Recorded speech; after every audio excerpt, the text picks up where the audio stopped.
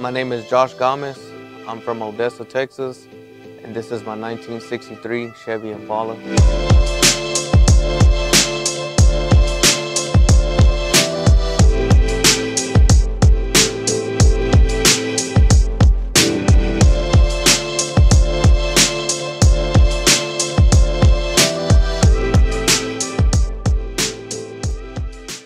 I've been low riding since a kid. I was actually influenced by my aunt and uncle. I actually found this car in a Facebook ad and purchased a vehicle in Artesia, New Mexico. After purchasing the vehicle, the interior was already in immaculate condition, which had a Sandela interior.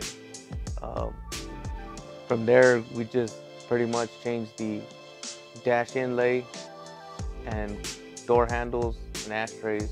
Been upgraded. Parts ordered through Crazy Cutting. Also, the audio pods in the back were custom made and painted by Neto from Carlsbad, New Mexico. We enhanced the engine with a engine dress kit purchased through Crazy Cutting.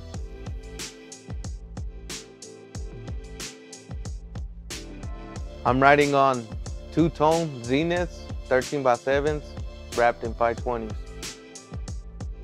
We took out the previous setup and actually purchased a two-pump setup from Crazy Cutting, all fully engraved, gold and chrome, and had it installed.